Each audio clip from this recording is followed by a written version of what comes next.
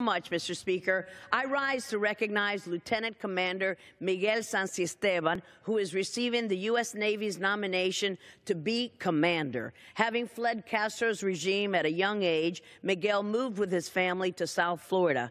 Driven by his desire to serve our great country, Miguel joined the Navy in 1989. While stationed in Japan as a deck seaman, Miguel was one of the few selected to attend the Hospital Corpsman A School. He earned a master's degree in healthcare service administration at my alma mater, Florida International University. Miguel was commissioned in 2001 and completed his first duty assignment at the U.S. Naval Hospital in Guantanamo Bay, Cuba. He is currently an administrative officer for research and development at the U.S. Navy Bureau of Medicine and Surgery. Miguel has earned many accolades, including the Defense Meritorious Service Medal, the NATO Medal, and the National Defense Service Medal several times.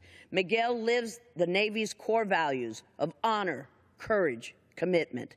I join Lieutenant Commander Miguel Santiesteban's family and friends in congratulating him on this well-deserved nomination. We're so proud of you, Miguel. Felicidades.